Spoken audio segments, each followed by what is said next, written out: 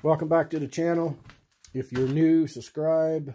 If you're not new, I thank you. For the regular viewers commenting and so on, I know you're being kind and being helpful and encouraging, so I really appreciate that. I know that you got better things to do than to watch my videos.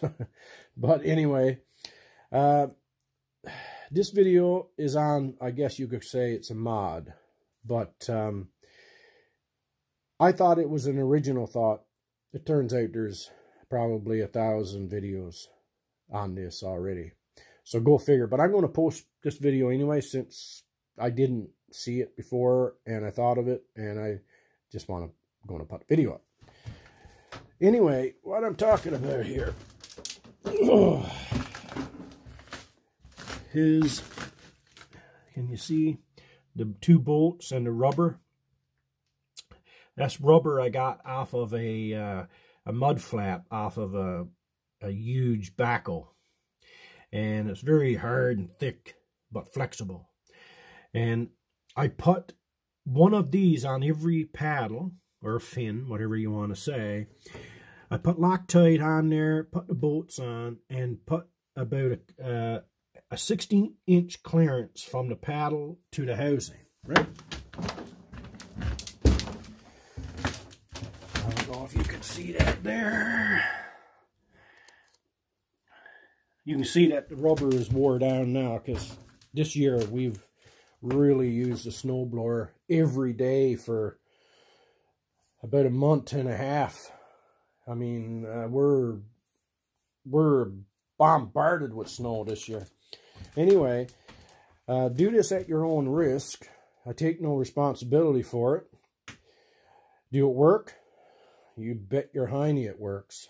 Oh, it works. This machine started last year, would throw the snow maybe 20 feet, right? It's advertised for 30, and it probably, I'm going to say 20. I'm going to be generous and say 20 feet.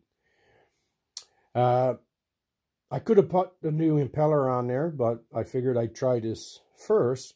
So I just made it up, drilled 2 holes, put it on, you know, a 16-inch from the thing. I was thinking maybe if there's water, it would freeze, and right, the more clearance, the less clearance you got, you know, you don't need as much water for it to touch the rubber and freeze.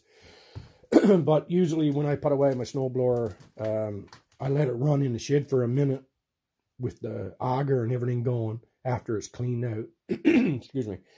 To get everything out of it, all the water and that. So I never have a problem. It did happen once. Anyway, where was it? Yeah. So if you're going to do it, do it. It really worked for me. Better than original.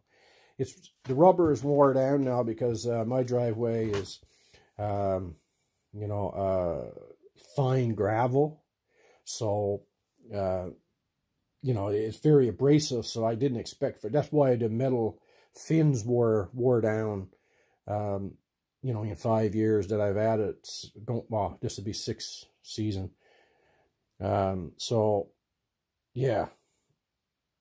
Put the rubber on. It works great. If you were thinking about it, go ahead. You ain't got nothing to lose if your impeller is wore down and stuff. I'm thinking you can even use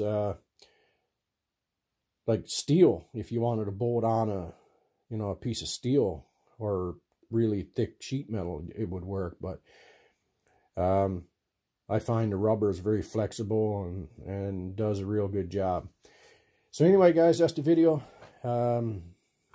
Yeah, thanks for subscribing. Thanks for watching, and stay safe.